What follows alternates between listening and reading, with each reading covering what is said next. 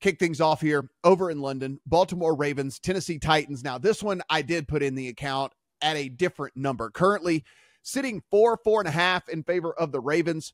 42 is your total. This was 3 minus 120, so it was an expensive 3. I put the expensive 3 in the account on the Ravens. We don't have to go over what a complete and utter shit show that Ravens game was last week and how they managed to drop 8 balls officially, 9 if you count when Zay Flowers just fell over with the turf monster when he was 40 yards down the field. And then, of course, all of the craziness that went on, including the pick in the end zone where they still could have covered the number had they just kicked the field goal instead. But look, it was a good spot. I feel like for this Ravens squad, kind of getting the negative sentiment on them. And then Adam, look, this Tennessee team, the secondary was already pretty easy to throw on. And now you get the front four, which the big thing about the Titans, like, hey, look, you can't run on them. You can't run on them. They're banged up on the defensive line now too. And so you get a Ravens team that I think is going to have a little bit of success on the offensive side of the ball here. They're much healthier than they have been over the last couple of weeks as well. For us, that was one of the reasons we were betting against them, was because of the injury report, and much better for them, much worse for the Titans. So I think a field goal, pretty fair. I think the number at 4 right now, I would still either play the Ravens or pass. I think it's Ravens or pass for me in this one. So this is one of those interesting spots where we have one big difference that has been very clearly reported about how these two teams have treated the week. Now, what do you think about this? It's up to you to make that decision.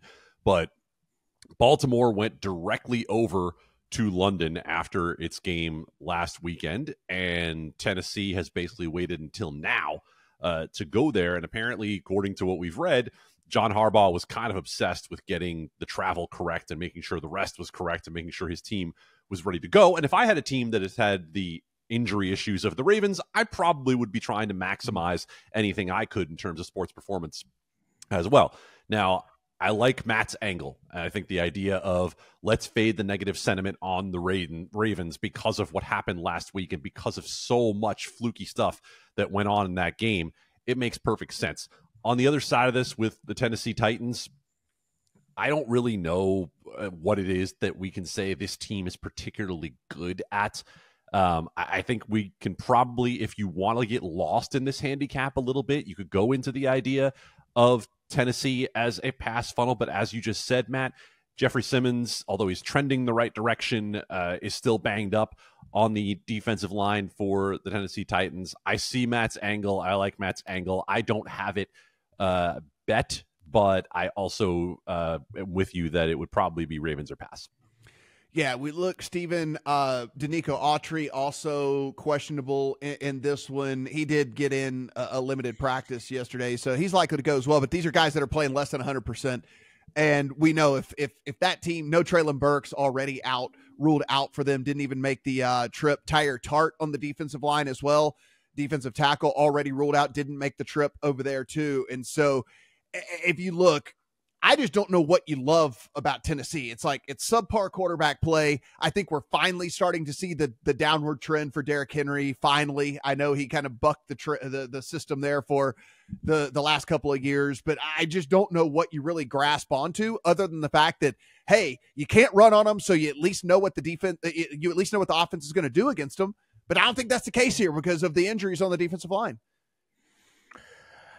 I actually thought the Titans offensively played pretty well last week compared to what we've seen from them, and they still only scored 16 points. Mm-hmm. And more importantly, the bad secondary showed up and gave up 7 yards per play to a combination of Anthony Richardson and Gardner Minshew. So this offense almost has to play perfect to win games with how bad the pass funnel defense is on that side.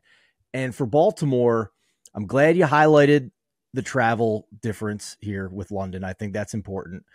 I also think it's important just to overall note how unlucky the Ravens have been in these two losses. Matt, you diagrammed nicely the fourth quarter and overall drop issues against the Steelers.